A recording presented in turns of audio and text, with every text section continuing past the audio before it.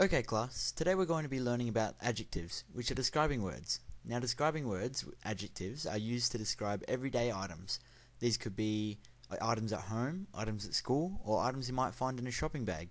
So today I'm bringing along a shopping bag of my own, filled with items that we're going to describe using adjectives.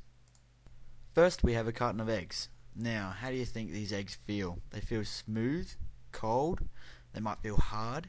What do they look like? They're oval shape, they're pretty boring in colour, and the carton itself looks pink, doesn't it? Okay, so next up we have a pineapple. So, how would you describe a pineapple? They're colourful, pointy, spiky. How do you think they might taste? How would you describe their taste? Are they sweet? Are they sour? And how would you describe their feel? I mean, are they hard? Are they soft? The next item out of the bag is a kitchen scourer. Now, how would you describe a kitchen scourer? Well, to me it looks colourful because it's got yellow and green, and it also looks rough on one side but spongy on the other. Now, funnily enough, you'd probably describe the feel in the same way, rough on one side and soft and spongy on the other. The next item out of the bag is marshmallows. Now, everybody likes marshmallows, but what do they look like? How would you describe them using adjectives?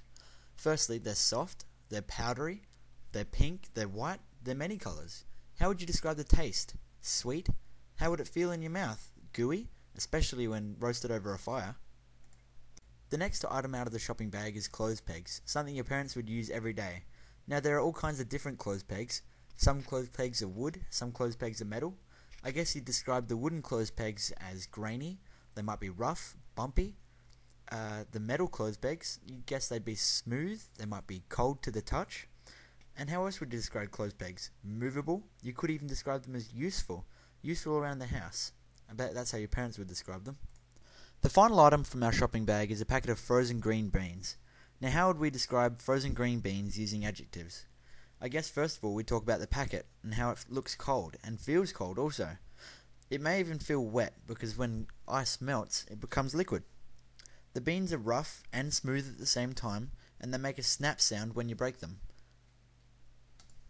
So now that you know that describing words are adjectives, you can use adjectives to describe everyday items from now on.